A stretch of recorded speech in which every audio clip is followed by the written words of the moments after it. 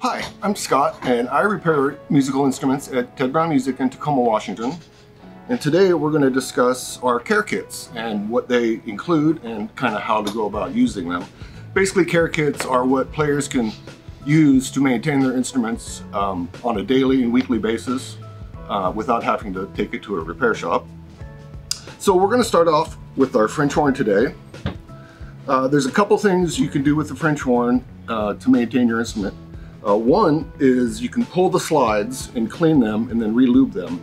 So this is the slide that I pulled out, and we have a couple different tools that we're going to use.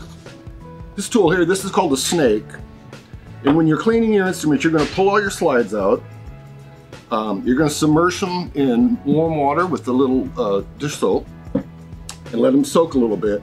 After they've soaked for a few minutes, you're going to take this snake and you're just going to run it in to your slides, and then on the other side,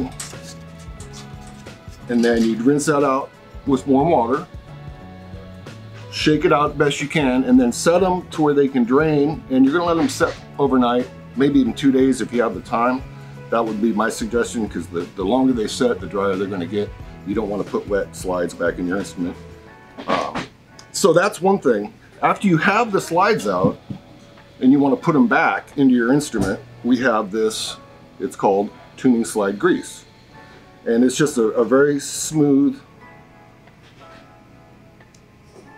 kind of a paste. And what you're going to do is you're just going to put some on the tip of your fingers, and you're going to apply it to about half the length of your instrument, of the slide, I should say.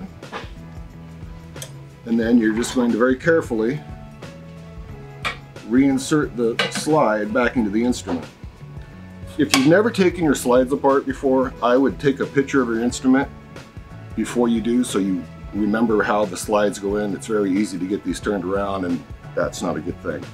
So that's how you would pull your slides, wash them, re-lube them. Another thing you can do is you can oil your rotors. And since we're talking about rotors, we need to say this.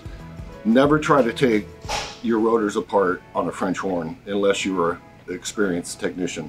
It's a complex system, and if you do it wrong, you're going to have a lot of problems, and you're going to have to bring it to us eventually anyway. Okay, so we've talked about pulling the slides, washing the slides, and reapplying some tuning slide grease and putting the slide back in. Another thing you can do to maintain your instrument is you can oil your rotors. So to do that, you pull off the cap. Normally that would be on. You'd unscrew your cap and expose your rotor.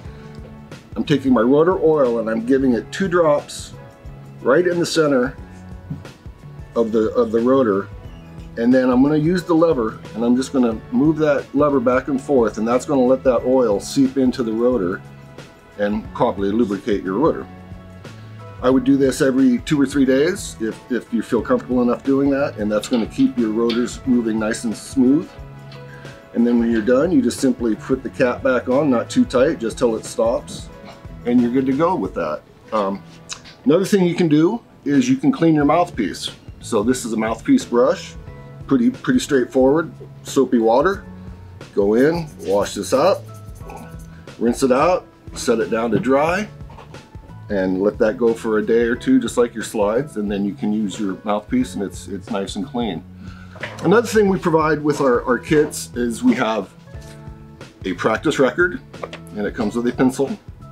So you can log your practice, take notes if you're in class, whatever you need to do, so that is there for you. And it also comes with an instruction kit, and it tells you exactly how to use everything that's in the kit, basically everything I just explained. So as far as French horn goes, I would say that's about a wrap as far as what a player should be able to do. And I hope this information is helpful. Thanks.